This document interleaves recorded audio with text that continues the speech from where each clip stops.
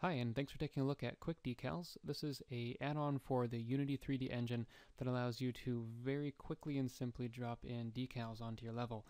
So that allows you to make any scene look much more alive, used. Obviously, it's especially good for things like grungy detail, leaks on the ceiling, blood splatters, of course, dirt and oil and such. So QuickDecals makes it very, very simple to drop this sort of thing into your scene so that you can break up tiling textures and just really make it come alive. So taking a look at how this works, now that we have a little scene here to put something together, go up to the window in the top menu, 6x7, over to QuickDecals. And this will bring up a simple little tool interface where you can drop on either one decal at a time or random decals, and we'll look at that a little bit later. So first of all, just adding in a single decal at a time. Simply choose any decal style material from your library. So maybe I'll go with a sort of a blood splatter. And let's say I want to drop it on right over here. So all I have to do is hold Control and then right click and it'll drop it right on. If your decal like this one happens to be a non-square texture, you might have to scale it a little bit or something to get it just right. Of course, you can scale them all differently if you want to just make your decals not look all the same, of course. And set it however you like. You'll notice that if you're using ProGrids, another tool that I make to use, the decals will not snap to the grid. These decals are set up so that you can move them around completely freely, even if you have ProGrids turned on, so that makes things a little easier.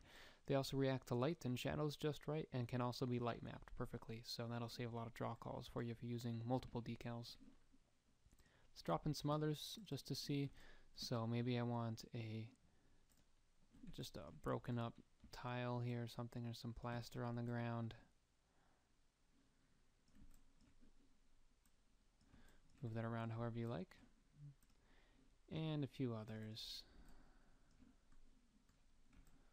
Blood splatters are always good.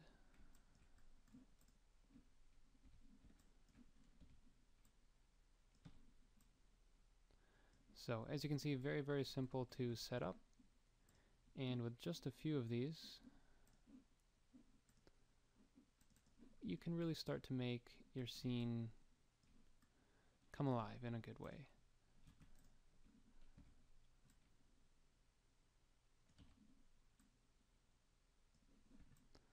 So we really haven't added that much to this, but already this is starting to look like more than just some tiling textures and such. Another nice thing you can do with this is add in detail that would otherwise take up a lot of mesh room. So especially if you're making a mobile game or some such, let's say you wanted a door to be here, but you don't want to have to add in the actual mesh for it or do anything too fancy. You can create some door decals. In this case, I've got one here, and just drop it on. Obviously this comes in a little bit too small. We'll just scale it up to about the size that's needed. I think a little more in this scale here. And there you have a door. If you set it to be, or to use normals and even tessellation if you're using DX11, you'll really be able to make it look nice. In this case, you can see the lights working on this just right, and it really looks like there's a mesh door there. So that can be very handy. Again, adding into your scene and just making it look a lot more used and lived in and such. So it's much more believable for you. Add in some others here just because it's fun to keep adding these on.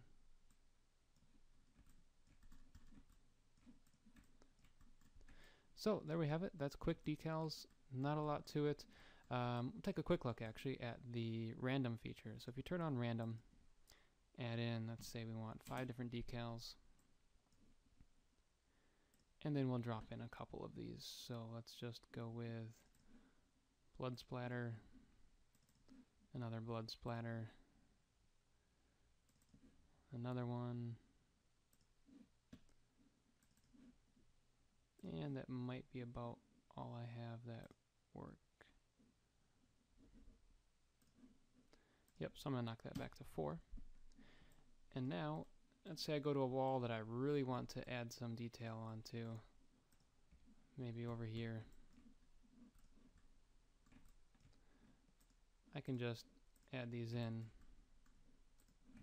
and it will randomly assign them